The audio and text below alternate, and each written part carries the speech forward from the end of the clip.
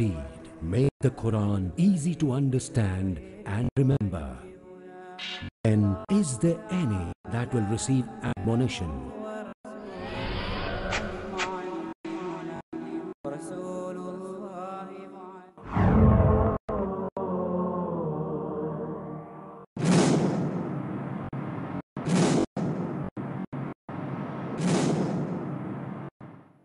Bismillahirrahmanirrahim. Nahmaduhu wa nusalli ala rasulihil kareem. Class, Assalamu alaikum wa rahmatullah. Wa alaikum assalam wa rahmatullahi wa barakatuh. Alhamdulillah. Last time, we have tried to learn 20 nouns. Alhamdulillah, now we are familiar with these 20 nouns. Let me ask you a question, that which thing is commonly shared by all these 20 nouns? Yes? Tanween. Tanween. Now this tanween is a sign of indefinite. It is regarded in Arabic as indefinite article. This is the reason why, if you recollect, I translated this word: a book, a flower, a pen, an eye, a chair, sky, a door, a room, a loaf of bread. Any, not specific noun. This is known as what? Indefinite, not specific. In Arabic, it is known as nakira. We have formed certain rules for this Arabic grammar. So if you turn to this rule, that is our rule number 1, which says that with some exceptions, generally, the final consonant of a noun, if it is indefinite, carries a tanween, either an, in, or un. Now our definition mentions that with some exception. It means there are few nouns which are not carrying mean but may be regarded as indefinite. So this particular definition is very important. Let us go to this example analysis. That is, we just take a noun from our text here, kitabun, kitab, kitab.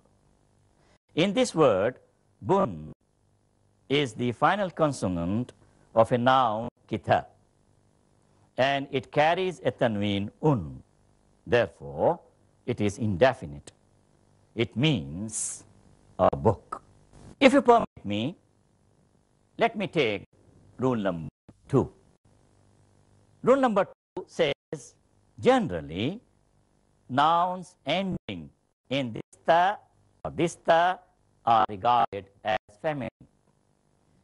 Both these tas are regarded as ta'tanith, that is ta of femininity.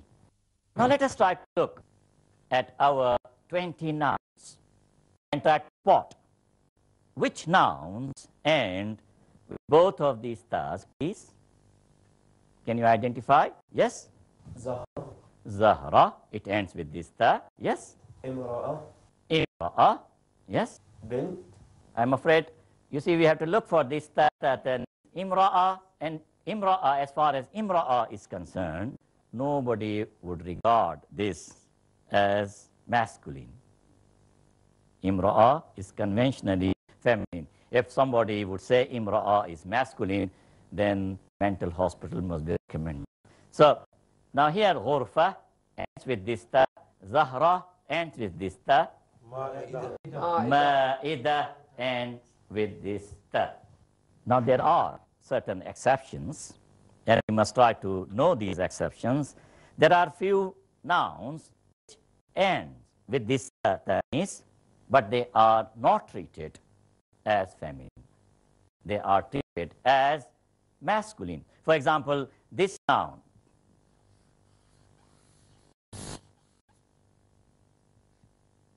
Who can read this? Khalifa. Khalifa. Now this noun Khalifa end with this ta, but Khalifa is not regarded as feminine. Khalifa is masculine. Likewise, this noun,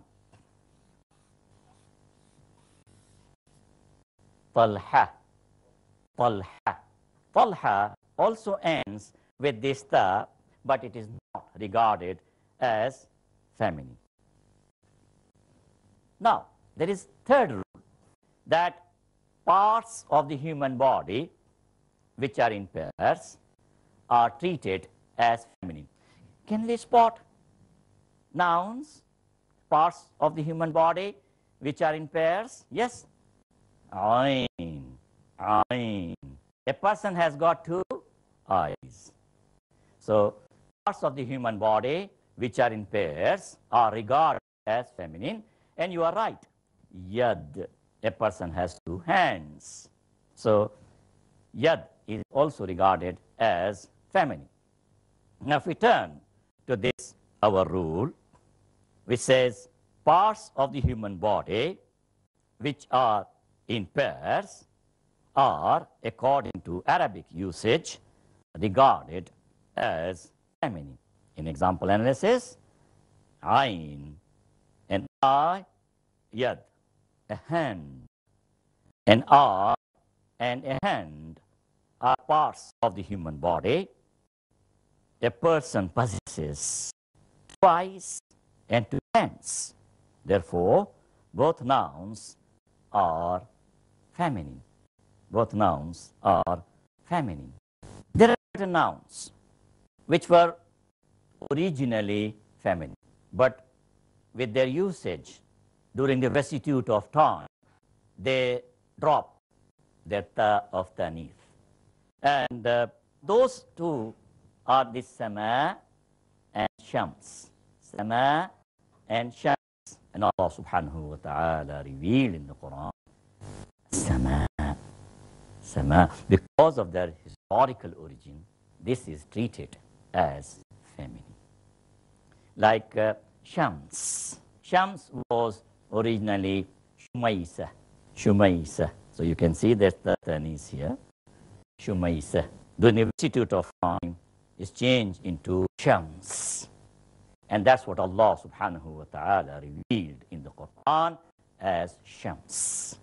And if we quickly go to this our rules, it says that some nouns do not end with this ta, that is the tanis, feminine ending, but because of their feminine usage, they are regarded as feminine, like sama and shams. Historically, both nouns were originally used as feminine. And let us see, there are some conventional feminine nouns. Can you spot conventional feminine nouns? Yes? Imratun, Imra'ah, bintun, bint, ummun. Yes, these are conventional feminine nouns. So, if I conclude this, and if I make a statement here with you, that this column and this column, both these columns are comprising of masculine. All these rules, which I have presented to you, 4 rules, can we apply these rules to the nouns in this column and this column? Treat them as feminine? No. No, because they do not fulfill those conditions. Just try to see kitab is masculine, a book. Qalam is masculine, a pen. Kursi, masculine, but masculine. Khubz, masculine, known in Arabic as what? Mudhakkar. Good. Rajul, masculine. If somebody regard this feminine, then mental hospital. And walad, masculine. Tariq, masculine. Ab, masculine. Mal, masculine. As far as tariq is concerned, that it can be used for feminine as well, because there are certain nouns in Arabic which can be used for both masculine and feminine. What I suggest is, let's go to the text and try to read our text. Kitabun wa zahra, a book and a flower. قلم وعين Qalamun wa ayn, a pen and an eye. كرسي وسماء A chair and sky. باب وغرفة A door and a room. خبز وشمس A loaf of bread and a sun. Because in the cosmos there are many suns. رجل وامرأة ولد وبنت Let me translate this. Rajulun wa mra'ah, a man and a woman. ولد وبنت Waladun wa bint, a boy and a girl. طريق ومائدة Tariqun wa ma'idah, a road and a table. Malun wa yad, that is money and a hand.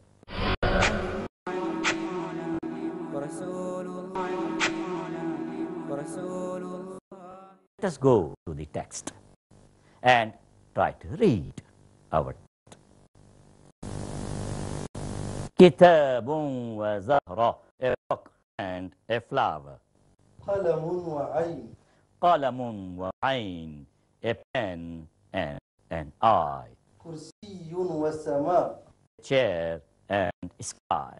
باب وغرفة A door and a room. خبز وشمس A loaf of bread and a sun. Because in the cosmos there are many suns. رجل وامرأة ولد وبنت Let me translate this. Rajulun wa mra'ah, a man and a woman. ولد وبنت Waladun wa bint, a boy and a girl. طريق ومائدة Tariqun wa ma'idah, a road and a table. Malun wa yad, that is money and a hand. Now, alhamdulillah, we have made progress. Now, what I am trying to do, I am just turning the noun. And please let me know what noun I am turning. Kitab.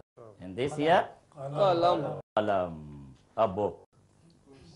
Kursi, a chair. Yes? Bab, a door. Yes? Khubz, a loaf of bread. And here? Rajul, a man. Yeah? Walad, a boy. Walad, a boy. Tariq, a road. Abun, a father. Malun, money. Malun, money. Hada, hada, hada. Hada is a demonstrative. This, used for masculine, singular. Masculine, singular. Used for masculine, singular. Masculine, singular, according to our scheme, we call it M1. M stands for what? Masculine. 1 stands for what? Singular. M1. M1. In order to save our time, which is very precious to us, instead of saying masculine singular, we'll say what? M1. M1. M1 means what? Masculine singular. So here, if I say like this, هذا كتاب, this is a book. Now, is in Arabic is already understood. There is no word as such for is. So, هذا قلم, this is a pen. هذا كرسي, this is a chair. هذا باب, this is a door. هذا خبز, this is a loaf of bread. هذا رجل, this is a man. هذا ولد, this is a boy. هذا طريق, this is a road. هذا أب, this is a father. And finally, هذا مال, this is money. In the Quran, because Allah subhanahu wa ta'ala speaks to mankind, a large number of interrogations one would find. And for that purpose, it is essential on our part to get familiar with interrogative particles. Interrogative particles. Please remember, in the Arabic language, there are nouns. We have, alhamdulillah, learned 20 nouns so far. There are particles and there are verbs, which we, inshallah, will learn through graded progression. So, when we say nouns, particles, and verbs, this is a particle. Ma, what? What? Now, let us try to apply this interrogative particle, and the class can, now you start to speak in the Arabic language. Just see now. ما هذا؟ هذا كتاب. هذا كتاب. 100 out of 100.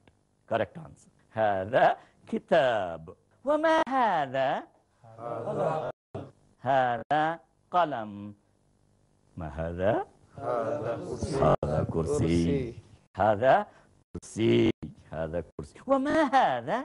هذا باب. ما هذا؟ هذا خبز. هذا خبز. وما هذا؟ هذا طريق. هذا طريق. ما هذا؟ هذا مال. You know it, isn't it? Yes, هذا مال. This is money. هذا مال. Now just see that all those nouns, kitab, qalam, kursi, bab, khubz, tariq, mal, which we pointed out, they are inanimate nouns. For inanimate nouns, we are required to use the interrogative particle ma. But what about the animate nouns? Do you have animate nouns with us? Yes. Which are they? رجل. Rajul, ولد. walad, and ab. Rajul, walad, and ab. For animate noun, we are required to use instead of ma what? Man. Man. Who? Man هذا. هذا رجل. هذا رجل. هذا رجل. من هذا؟ هذا ولد. هذا ولد. هذا ولد. ومن هذا؟ هذا أب. هذا أب. هذا أب. ما هذا؟ هذا مال. هذا مال. هذا مال. وما هذا؟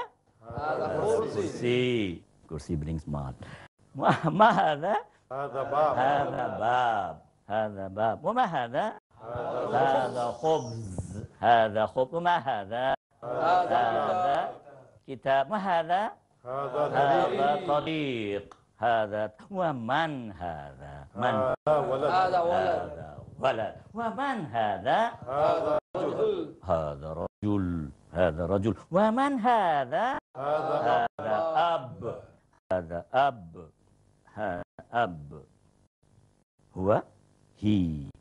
هو he. And that is what? That is according to our scheme.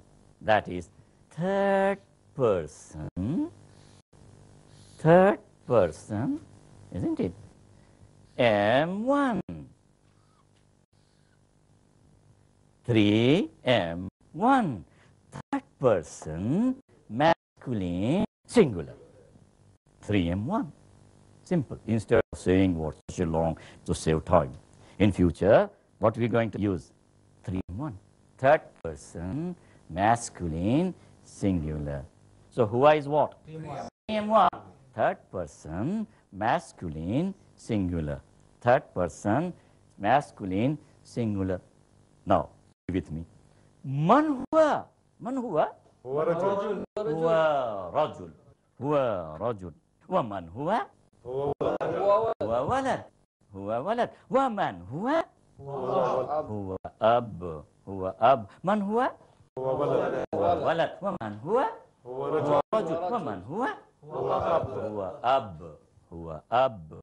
So, man hada? هذا أب. هذا أب. ومن هذا؟ هذا ولد. ومن هو؟ هو رجل ورجل هو رجل. ومن هو؟ هو أب هو أب. هو أب. Now, let us go back to this, our unit 2, which we have just started. And please try to see the rule number 5, which says that the particles what and who are used for interrogation. Ma is used for masculine and feminine inanimate nouns, and man is used for masculine and feminine animate nouns. Let us take rule number 6, which says هذا, this is a singular masculine demonstrative pronoun for demonstration when the object for demonstration is very close. And rule number 7 says huwa, he, is the third person singular masculine personal pronoun. So huwa is third person masculine personal pronoun. And how we abbreviate it? 3M1. 3M1. If a masculine inanimate object, kitab, a book, is identified as nearby, the interrogation is raised with ma, what, and hada, this. Ma hada, what is this? The answer to the interrogation is hada kitab, this is a book. And please note that we have used all these nouns deliberately as what? Masculine. All these nouns are masculine. Man huwa, who is he, and man who is a particle and is used for the interrogation of masculine and feminine animate nouns. Here it is used with the masculine pronoun huwa, he. Man hada, who is this? Man can be used for interrogation with hada, provided the object for demonstration is animate, singular, and masculine. In both these interrogations, if the object is a man, then the answer will be hada rajul, this is a man. And we should know that all these nouns we have used as what? Masculine. You be with us, and inshallah we are going to make the progress, because the progress which we are going to make is a graded progress. And inshallah in the next class we'll try to revise and make progress. Thank you very much. Barakallahu li wa lakum wal jami' al-muslimin innahu ta'ala jawadun karimun malikum wa ra'ufur rahim. الرحمن الرحيم